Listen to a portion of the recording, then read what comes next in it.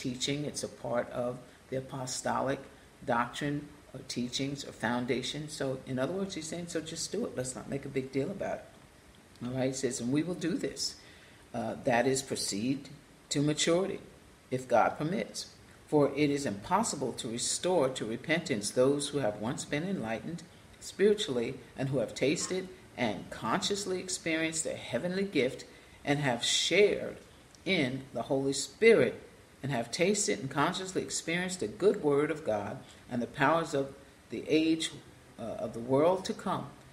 Okay, and then have fallen away. He says it's impossible.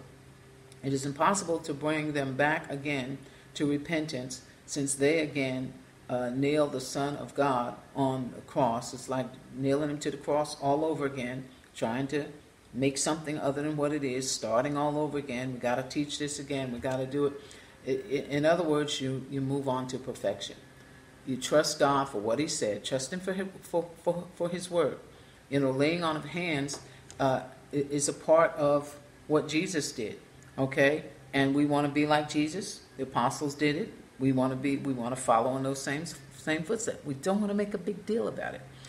All right? So the work of your hands also manifests the words of your mouth.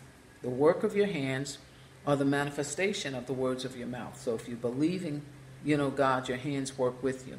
The Bible uses expressions such as, a hand of Saul, or the hand of the Egyptians, or the hand of the enemy. Why? Because hands do the will of the entire person.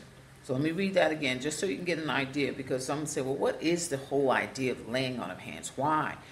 Why do you have to, lay hands? Why do you have to touch anybody? Well, not always. Many times you don't have to. But it's a teaching. It's a part of the apostolic